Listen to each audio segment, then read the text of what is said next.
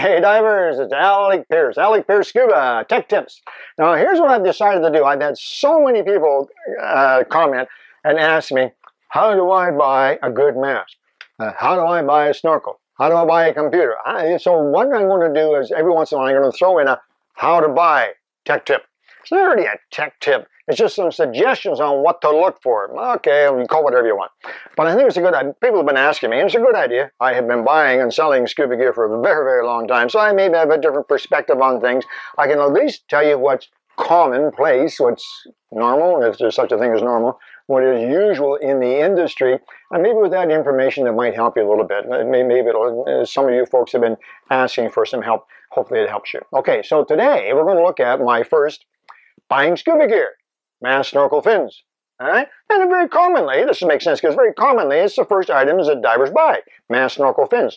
Some divers buy them for their training course.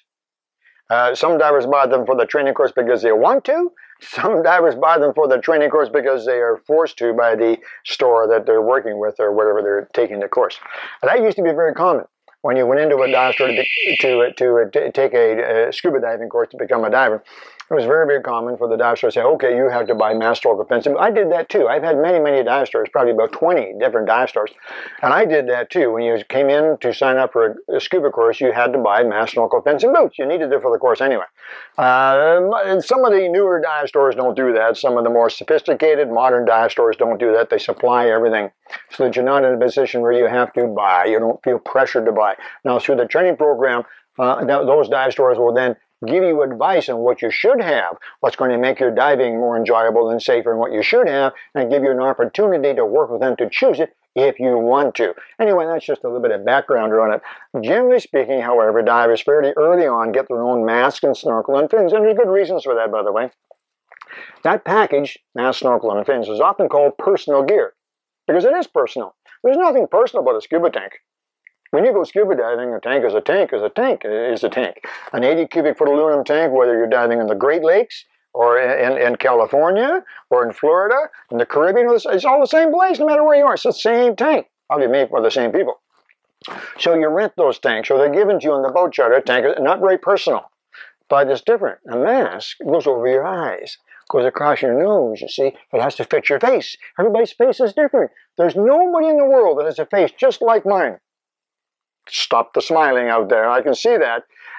So everybody's face is different. I have a very wide forehead and very protruding cheekbones and a big nose and so on. So the mask that will fit Kevin certainly won't fit me.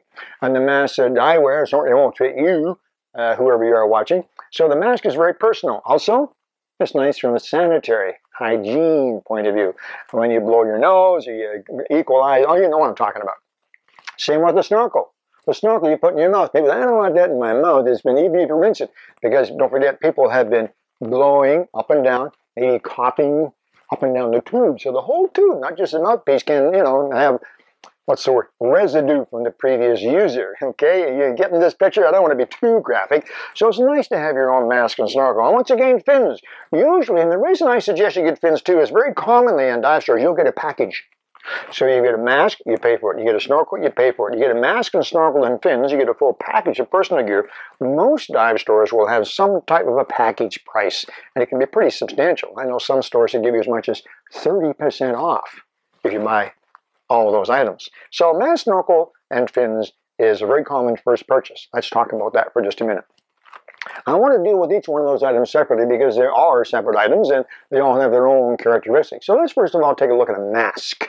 Now, many people, they think about a scuba diving mask, they see something in their mind's eye just like this. And this is a scuba diving mask, okay? Masks have glass, goes to the front. Yeah, I know, I'm just kidding you. Okay, so they have glass and they have a skirt, a frame, and a strap. 4 parts to a mask. Glass, a skirt, frame, and a strap. 4 parts to it.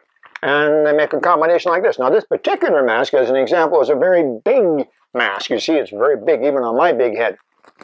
So there are different sizes of masks.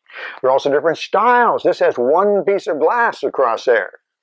Almost all modern masks have a nose that protrudes. You see how the nose sticks out? that protrudes, and that's good because when you're diving, you need to equalize. If you don't know this, you'll learn about this. Most of you will know already. You have to be able to reach in there and hold that nose, whether with one finger or with two fingers. You have to hold your nose to equalize your ears. They'll all have a skirt. All modern masks will have double seal on the outside, seal on the inside. And both of those seals need to touch the skin so they form a good solid seal to your face to keep water out. All the masks will have a strap, and the conventional straps now have a split on the back, like this, so it'll go over the bump. All divers have a bump on the back of your head right here. Feel it. If you have a bump on the back, then you'll be a good diver. Anyway, and they have a way to adjust the straps. Most modern masks have a quick adjustment. So if you want to make it longer, you just squeeze. You see, and it goes longer. And to make it shorter, you just pull and it goes shorter. So it's much simpler than it was in the old days when all the masks were black rubber and the straps were held on by wire clips. It was really tough. And so this is a pretty typical mask. How do you know if it's a good mask for you? You have to do two things. You have to try it. First of all, that's obvious. So you actually try the mask on your face. And then you need to try it in the water, because it can change in the water. If you put the snorkel in your mouth or the regulator in your mouth shape changes, and it can make the mask not fit as well. You have to try both things. Let me give you an idea on fit on a mask, and your local dive store will help you with this. If it's a good store, they'll actually help you to choose a mask. They'll be able to look at your face and choose a couple of masks and have them try it on. The important thing is that these two seals do touch the skin. You don't want the seal coming across your eye. If the mask is too small, it'll cut across your eye and won't seal. So what you do is you take the mask like so, put it on your face like so, see comfortably. Suck in. It should stick to the face. And look into a mirror. When you do this, look into a mirror, and you can look inside. You can see that inside seal in here is actually touching skin, actually coming around, not cutting across your eye. So if that seems pretty good to me, then put the strap on and snug it up and look around a little bit. They're nice and big and bright modern masks. Oh, looks pretty good.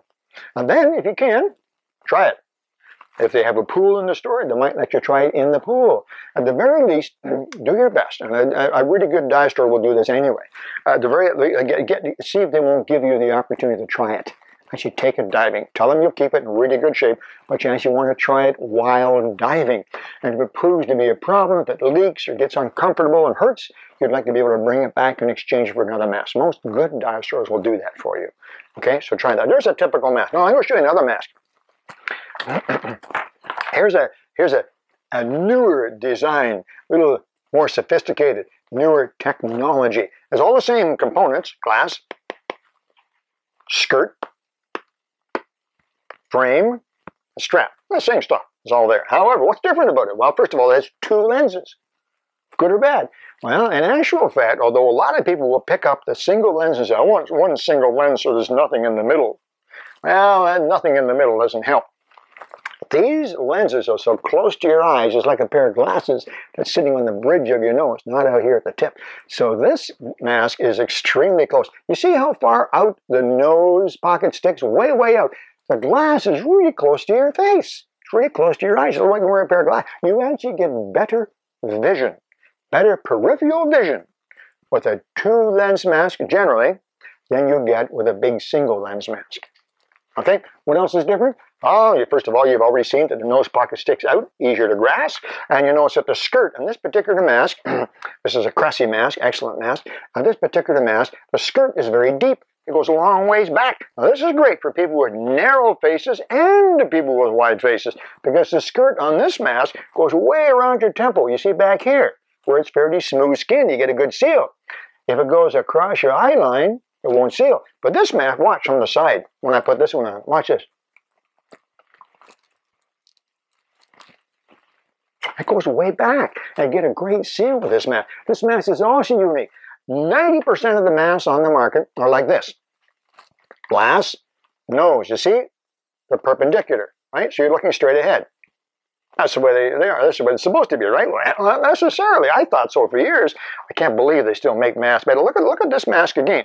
Look at this mask. Nose, glass. It's at an angle. How did they do that? Well, all they did, quite frankly, was make the skirt shallower at the end. So that glass, that skirt on the cheekbone here, the glass is really close. Right here, it's almost on your cheekbone. Nice skirt to protect it, but it's very, very close to your eyes. Benefit? Yeah, benefit. First of all, the glass is close to your eyes. We already mentioned this. You get better vision. You can see really, really well. Secondly, this is so close to your eyes that it has very little space inside. So you're less likely to get a mask squeeze. If you don't know about a mask squeeze, it's good you don't know about it, but you should know that you can get a mask squeeze. A mask squeeze is where the pressure is so great that the air inside the mask actually compresses and it squeezes the mask against your face. That is not a common problem because most people, as you're diving and equalizing and so on, you're putting air into the mask, but it can happen. Less likely with this mask. Also, it's so small inside, if you do get water in it, and I don't care how good the mask is, how expensive it was, all masks will leak occasionally, you'll get a bit of water in it. It doesn't hold very much water. To clear this mask, that's about a half a gallon. Maybe not that much, but it's going to take a lot of work to clear all the water out of this mask. This mask, a little snort, done. It doesn't hold very much. And again, it still has those quick adjustment, pull to make it tighter, lift a little tab to make it a great strap on the back too. So look at different masks. Don't be too quick to say, I want a big mask with a big window. Not necessarily the best. Listen to your local dive store expert. They really should know, and they should be able to help you with the masks and help you with that. But there's a couple of tips for you. Next, you need a snorkel. Snorkels are simple too. They've become much more sophisticated over the years. There's no longer a piece of garden hose. Now they look more like this. Again, they're all made of, like the mask, made of unbreakable, hyperallergenic materials, pure silicone. Don't be looking at plastic masks at a box store and so on. Go to a dive store and get good material, pure silicone, hyperallergenic and so on. And a snorkel is pretty simple, as you know. You know how it works. I do have to explain how it works. Mouth in here and tube out of the water. Yeah, okay, simple. And most good snorkels will have a replaceable mouthpiece. Again, a good snorkel, brand name Scuba snorkel. Your big box stores, that may not be the case. They may not be replaceable. And if they are, you probably can't get the mouthpiece. So most modern masks, snorkels, have a replaceable mouthpiece. They almost all have a purge valve down here. There's a little reservoir, you see, underneath the bottom here of the mouthpiece. The tube comes down and there's a little area in here. The air goes around past that. A little bit of water can sit down in there. And so water gets in and every once in a while blow into it and the water comes out through this one-way valve. It's pretty slick. They have this flexible here usually. And this is particularly good for scuba divers because when your scuba regular's in your mouth, you don't want those to stay out of the way. You see, that's what that's for. They'll have a clip to attach it to the mask strap. This is a nice clip because this clip actually detaches. You see, this piece here, you see how easy that is? This piece here, squeeze and it pops off. This stays on the mask strap. There's the rest on the snorkel. When you want to put them together, you put them together and snap it in. I'm not sure why you'd take it apart, but if you want to, you can. And this particular snorkel is straightforward. It comes up, ends in the opening. It has a little baffle on here. This is what's called a semi-dry. Older snorkels just have a round tube, just open tube. I guess they're never dry. Anyway, this is a semi-dry, a baffle on there. So if a wave comes and hits this, that water may not go down the tube. It may not. It helps a little bit to keep the water out. The next step up from that snorkel is exactly the same. Look, exactly the same snorkel. Removable mouthpiece, all that's exactly the same. Clip the whole thing. But look at here. This is a dry snorkel. Now you old divers over 40, 50. Okay, you may remember the dry valves. Ping pong balls. Yeah, we had a little curve and a ping pong ball, and when you went under the water, the ping pong ball went up and closed off the tube occasionally. This is the same thing, but modern, and it actually works really well. I was surprised. I don't like dry snorkels generally on principle, mainly because the old ones never worked for me, but these are really, I've used these, they're really good. So if you go beneath the surface, that little black knob in there, that little black float goes up, shuts off the tube. So you don't get water in the snorkel. It's really quite nice. A wave or even water, so the snorkel stays dry. And now largely, don't count on it every time. It can leak a bit. So be careful when you first get used to it. But this is what a modern snorkel looks like. And of course, needless to say, you can get them in matching colors. Of course, it's 2016. Of course you can. So they come together. So again, once again, take a look at, go to your dive store. Talk to the experts at the dive store and look at the different masks and snorkel combinations. But that's a couple of tips that might help you a little bit. Okay? Now, let's take a look at fins, because there is some information about fins that might be of interest to you, or at least help you to understand about fins. This fin is a fin that you've probably seen. This is a very common fin. This is the kind of fin we sell them in dive stores too. Very, very common in warm water. So if you live in Florida or south of Florida, far south is Australia, no farther south than that. But anyway, in warm water, if you live in warm water, this fin might be more than adequate, because these are only good in warm water. They're only good in warm water because you can't put any protection on your foot. You see this foot pocket, beautifully soft, really, really nice and soft. You put your foot in this, and it's reasonably snug on your foot. And then off you go, just like that. But you can't put any protection, so your foot, your bare foot, is exposed to the water. Not a big deal if the water is warm. But in northern climates, in North America and Europe and far, far south, you need to have something on your foot to protect your foot.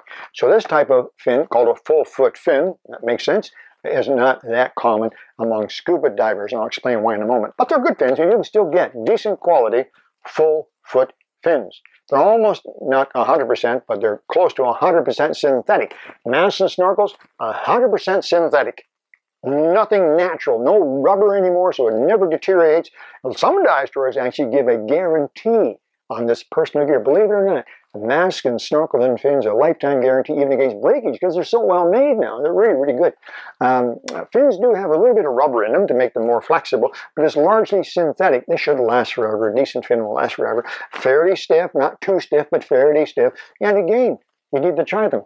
Now, obviously, you need to get the foot pocket to fit your foot easily and comfortably, slips on and off easily and comfortably, and then the blade that is the right size for your foot, although the blade size does depend on the foot size. So if you have a small foot, you'll get a little smaller blade and so on. So a full foot fin does serve a purpose. However, scuba divers, generally speaking, scuba divers need protection for their foot.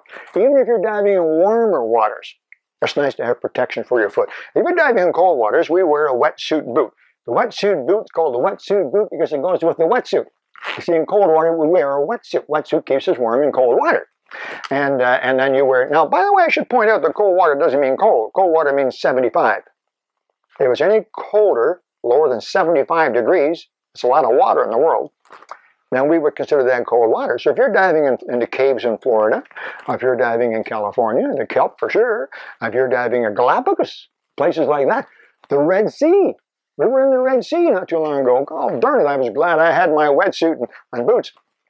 In those places, you may very well find that you want to wear a wetsuit of some sort. And if you have a wetsuit to protect your body, you'll almost certainly have wetsuit boots to protect your feet.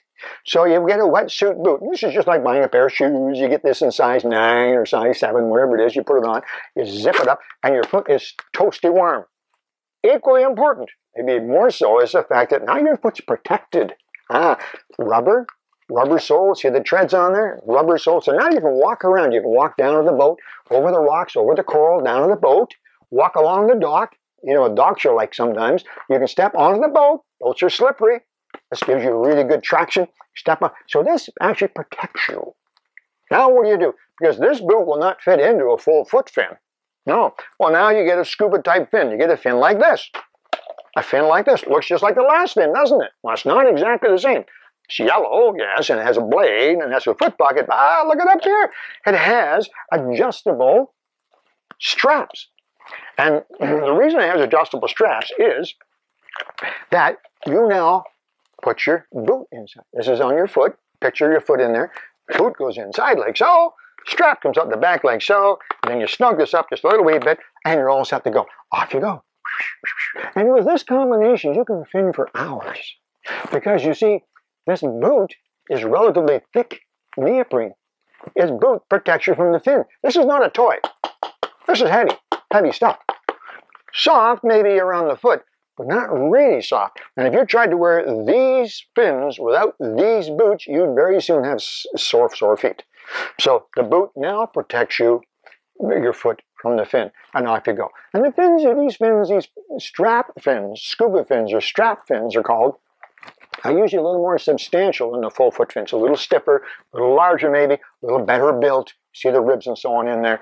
And so this is the kind of combination that we would normally use for scuba diving. We would use this down south as well. First of all, these fins are better, so in terms of propulsion and power and so on, so they help you when you're diving, and the boot protects you from the things that are down there. We have boats, and we have coral and rocks, and we have things underwater that can nip and bite at you, and also the boot protects you from the fin itself. Now, if you want to, if you dive almost entirely down south, you can get a smaller boot This boot, you see, it doesn't have the tall ankle on it, doesn't have the zippers, a little thinner material, but it still has that great rubber sole so you can walk around. I've seen divers on trips in the South Pacific with us, and they have put these on at the beginning of the trip, and they haven't taken them off.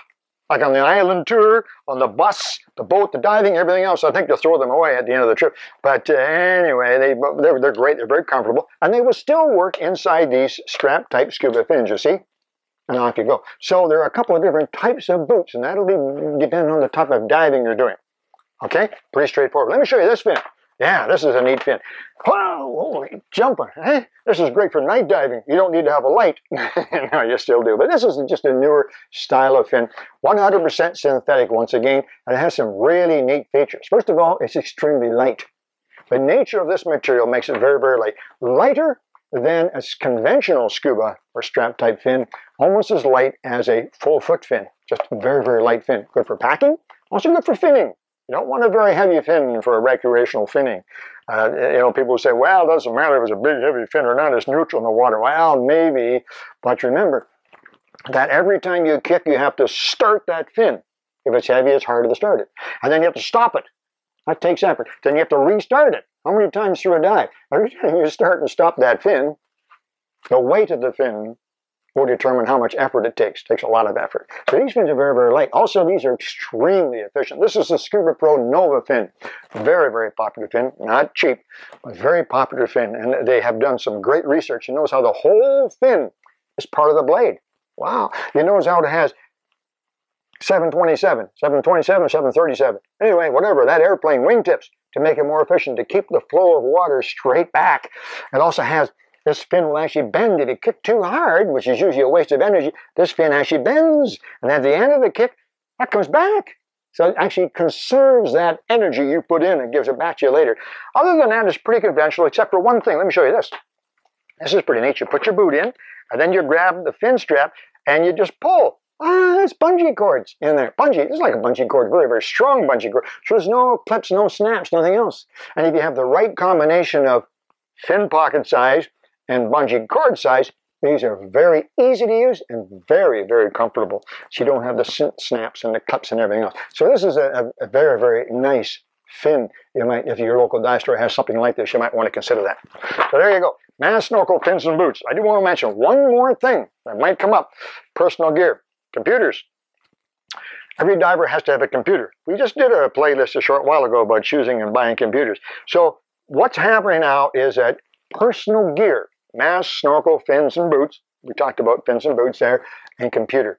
There really ought to be 5 items in your personal gear list, even as a brand new diver. As a brand new diver, you're using computers in training, in the class, in the pool, and open water dives. Many, many resorts require computers for diving now. So start thinking, you divers out there, start thinking about a computer as being essential gear, part of your personal gear. And it's personal because this is your computer, has your information, your logged dives and everything else in there. So it's something to keep in the back of your mind. If you want to know about buying computers, and look for that playlist. I forget the name of it, probably Buying Computers, but take a look at that. But I want to just point that out, that the computer is now becoming part of the personal gear package. So there's some ideas of masks and snorkels and fins and boots. Go to a good dive store, ask them for your help. Maybe some of this will give you a little bit of some ideas, and you find out if they're good or not. Fitting it, don't be afraid to fit several and try them. See if you can try them in their pool, or see if they won't let you try them out until you get the one that works. You find a good mask that works, 99% of the time, you're way ahead of the average. Don't lose it. Hang on to it. They're not inexpensive, first of all, and it's nice to get one that fits really well. I hope this has been interesting. Maybe there's some ideas in there that you find useful, or maybe it's generated some comments. You have some comments or questions, send them in to me. I love that. I always do better if I'm answering a comment or a question. Okay, how to buy mask, snorkel, fins, and boots. Alec Peirce, Scuba Tech Tips. Talk to you real soon.